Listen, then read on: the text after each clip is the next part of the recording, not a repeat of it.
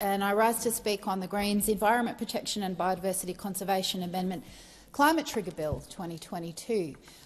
Now, I do so with absolute joy because prior to this role I was an environmental lawyer and I've spent most of my working life trying to improve our environmental laws, and I'm very proud to be speaking to this bill today. Now, as folk may or may not know, our environmental laws are really old and they were written by Mr John Howard. So that probably tells you all you need to know about how much they actually protect the environment. In my view, they are set up to facilitate development, and given the constitutional division of who's responsible for what, those laws only cover a significant impact on matters of national environmental significance. Now, those cover things like water, threatened species, Ramsar sites, World Heritage, but interestingly, they do not include the climate. So we have a farcical situation where massive coal mine, for example, is seeking approval under federal environmental laws, and the climate impacts of that coal mine aren't relevant to the approval decision. The minister is not obliged to even consider the impact on the climate when approving coal mines, and sadly she has a track record of approving coal mines, as did the previous Environment Minister, as has every Environment Minister since these laws were introduced. And I'll come to more detail on that shortly. So we have a ridiculous situation where our environmental laws are not protecting our environment, they're not doing what they say on the tin, and the climate impacts of any large development, whether it's a fossil fuel development or any other sort of development, the climate impacts are simply not considered because they are not considered a matter of national environmental significance. Now, this bill would fix that. And I might add that the government claims to be reviewing our environmental laws at the moment, but it's been a long time coming, folks. We have been waiting and waiting to see this alleged review of the EPBC Act, and we have seen no progress on that. This was an election commitment by the now Labor government to review those laws and with the intention, they say, to strengthen them, but we haven't seen the results of that review. And in fact, the whole process of the review, interestingly, has been shrouded in secrecy, with closed-door consultations occurring with selected participants and selected stakeholders. So goodness knows what's going to come out of that process, or if we'll see it before the election rolls around. But the government has a chance here today to strengthen our environmental laws and to fix that gaping hole in them that ignores the climate. We have the numbers to pass this bill. The government could be supporting this bill and they could be delivering on an election promise to strengthen environmental laws. Unfortunately, the government have indicated they don't want to strengthen environmental laws in this way. They don't want the climate impacts of massive coal mines or coal seam gas projects or other unconventional gas projects. They don't want that to be protected and considered by our environmental laws, which frankly is devastating to the many people who voted for a change of government thinking that they would get a better environmental outcome from this particular political party. So anyway, the invitation's there for the government to support this bill. I'm going to go through a little bit about what it actually does. So this bill would establish a new matter of national environmental significance, and it would make sure that climate impacts and particular tonnage of emissions were a relevant consideration for the Environment Minister. And it's rather elegantly structured, if I do say so myself, in that it deems a project that will have between 25,000 and 100,000 tonnes of CO2 equivalent Scope 1 emissions. It deems that to be a significant impact. Now, the plain English explanation of that is it ensures that the Minister for the Environment does then assess the impacts of that level of emissions on our natural environment, on nature, on people, as part of her role as the Environment Minister. So for those emissions that are under 100,000 tonnes, that project would then be sent through the environmental assessment process that our EPBC Act sets up.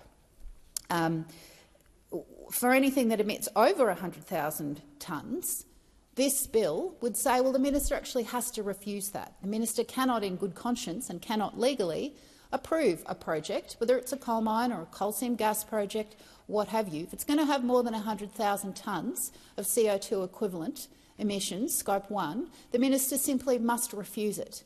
Now, folk might know that's how we treat nuclear facilities under the EPBC Act. They are prohibited as well. So this takes that approach to large emitting projects of over 100,000 tonnes of CO2 equivalent. Now, I think that's a really useful and sensible approach. It says, look at the impacts on the climate. They're going to be obviously so great, just say no. Don't even countenance, don't even go through the approval process. Just that is unacceptable for our climate. That is a massive threat to nature, to biodiversity, to our way of life, to our agricultural productivity. Just say no. So that is the structure of the bill, and it also, I might add, requires the Climate Change Authority to develop a national carbon budget and to assess that budget annually. And it requires the Environment Minister to assess projects that go through that assessment process, the 25,000 to 100,000 emissions of Scope 1. It requires the Minister to assess those projects against that national carbon budget and essentially to make sure that we're not going over our international commitments, which sadly we are. We are emitting far more than we signed up to at the Paris Climate Conference. Many nations are. We are not on track to constrain global heating to a safe level. And I'll talk more about some really sobering communications from climate scientists and from the World Meteorological Organisation shortly. So that's the structure of the bill, and it's 2024, and it is completely outrageous that our environmental laws don't require climate to be considered. Climate change is the biggest threat to our natural world. It is an existential threat to the health of our rivers, to the quality of our forests, to food security, to the survival of wildlife, to the continued peaceful existence of our species on this planet. We are meant to be assessing harmful impacts on the environment, and this is a massive blind spot in our current laws. We desperately need this climate trigger. Now, I just want to go now to the fact that this last year alone, in 2023 alone, the Environment Minister approved 5 coal mines. The Environment Minister, the Minister for the Environment, under a Labor government, approved 5 coal mines. Now, this is when all of the world's scientists are saying, stop approving new coal and gas and exit out of existing coal and gas as soon as you practically can. So thanks for nothing, Minister Plibersek. 5 coal mines approved, and those approvals would cumulatively create almost 150 million tonnes of carbon emissions combined. So it was the Isaac River coal mine, the Star coal mine, the Ensham coal mine, which is a big one, Lake Vermont, and most recently Gregory Crinum in my home state of Queensland. Now that one is approved to operate until 2073, and it would add 31 million tonnes of CO2 to the atmosphere, equal to 6% of Australia's annual emissions. Emissions under Labor have risen 3.6 million tonnes in 2023. I might add that a record number of threatened species have been added to our threatened species list, even though I thought this government had a no new extinctions policy. And we've had more and more extreme weather events impacting Australians. Homes destroyed in floods, wildlife killed in bushfires, people killed in bushfires. And yet the government has never met a coal mine that it hasn't wanted to approve. There's one exception to that, and I suspect the politics have quite a lot to do with that. The only coal mine that the Albanese government has rejected was Clive Palmer's Central Queensland coal project.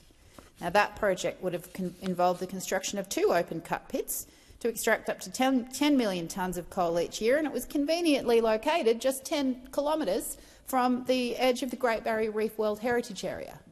So in that instance, because of the impacts on the reef, the minister was able to reject that coal mine under our existing environmental laws. But we would like to give her the ability and the clear legal pathway to reject other coal mines and other fossil fuel developments and other large developments with that big CO2 equivalent footprint that I went through earlier. So it's great that the politics saw her refuse 1 coal mine, but I'm afraid the 5 coal mines that have been approved under this government are utterly unacceptable and not at all what the community expects from this government. I mentioned earlier that the minister is saying that she's reviewing our environmental laws, but has ruled out supporting a climate trigger, which makes absolutely no sense to me. And the government has pointed to the safeguard mechanism as their sole solution to the climate crisis. Well, it's not enough. We need to consider climate impacts, but we also need to consider biodiversity impacts as well. And it is right that the climate impact of developments be considered through the structure and framework of our environmental laws. You cannot rely on the safeguard mechanism alone. And I'd like to point out that the now Prime Minister, 20 years ago, introduced a bill that would achieve similar outcomes to the one that we're proposing today. Mr Anthony Albanese in 2005 introduced a bill to add a climate trigger to our environmental laws, the very same laws that we still have to this day because they're very old and they're not fit for purpose. So in 2005, Mr Albanese thought that these laws should include climate. And I'd like to quote from him. He says, "The glaring gap in matters of national environmental significance is climate change. This bill, his bill, closes that gap. It is time to act. It is time for procrastination to end. We cannot any longer afford to be complacent on this issue." Well, if we couldn't be complacent 20 years ago, we certainly can't waste a single moment now. And I would urge the Prime Minister to let his folk in the Senate know that, in fact, he does want to support a climate trigger in our environmental laws, like he said he did 20 years ago. Every time the minister approves a new coal or gas project, it makes the climate crisis worse. Every tonne of coal mined and every tree cleared puts Australia's precious environment and communities on the front line of the climate crisis. This bill would close a glaring loophole in our environmental laws, and we are urging everybody in this chamber to support it. Now, I want to just go into some of the details of sadly, the environmental impact of the climate crisis. Now, we know the climate crisis is caused by the burning of coal, mining and burning of coal and gas, and Australia is doing an awful lot of that, way more than our planet can handle. Our coal and gas exports add over 1.1 billion tonnes of emissions to the atmosphere every year. And add on to that the 500 million tonnes that we emit domestically, and Australia is one of the biggest contributors to the climate crisis in the entire world. The new coal and gas projects that Labor has in the pipeline would add over 1.7 billion more tonnes of emissions to the atmosphere every year. And now what all of those new coal and gas projects mean is that Darwin would be uninhabitable from the oppressive heat. The Northern Rivers region and Meanjin, or Brisbane where I live, would be getting wiped out by cyclones moving south, and the Murray-Darling Basin would dry up, destroying communities and our agricultural exports. Australia's coal and gas corporations opening new coal and gas projects and burning it either here or overseas is a matter of international significance and a matter of national environmental significance. So this bill does what science demands. And what the science demands is no new coal, oil or gas infrastructure being built from now. We need to exit out of our existing infrastructure, but we certainly can't be opening up any new coal, oil or gas mines. The EU Science Agency recorded that last year, for a full year, the world's temperatures exceeded 1.5 degrees of additional warming. That's what we said collectively as a planet we didn't want to go above. And unfortunately, we have already hit 1.5 degrees of warming. Emissions have gone up since this government came to power, and this bill would stop them going up even further. The World Meteorological Organization said that 2023, last year, was the hottest year on record. But global emissions are higher than ever, and they're on track to increase. Coal and gas profits have never been higher either, and their political stranglehold has never been tighter. The head of the WMO has confirmed acceleration in the rate of global heating, and its impacts have caught even scientists by surprise. The rate of human-caused climate change is accelerating, and it's adding to a growing chorus of leading scientists. I quote from World Meteorological Organization Secretary-General, "Greenhouse gas levels are record high, global temperatures are record high, sea level rise is record high, Antarctic sea ice is record low.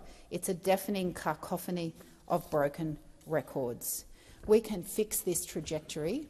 We need to fix our broken environmental laws, and ensure that the climate impacts of new fossil fuel projects are taken into account and that new coal and gas, large new coal and gas, must be refused by the so-called Environment Minister.